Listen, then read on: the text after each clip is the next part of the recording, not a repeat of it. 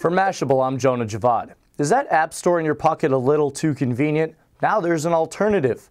Launched in Boulder, Colorado this week, the world's first brick-and-mortar app store called OpenSpace aims to give app users a physical place to discover and learn about new apps. OpenSpace founder Robert Reich says, "It's a place where consumers can come in and get app advice, which we think is a needed component of our current app ecosystem." Staffed by app gurus seeking to ease your apprehension, the store currently offers its services free of charge, operates on roughly $1 million in startup funds, and plans to turn to a for-profit model by teaming with app developers and earning a percentage on apps the store promotes. But if you would rather get your advice without having to change out of your pajamas, the store also has a website that organizes apps by interest. The unusual categories include Occupy Wall Street, apps 10-year-old girls love, and zombies.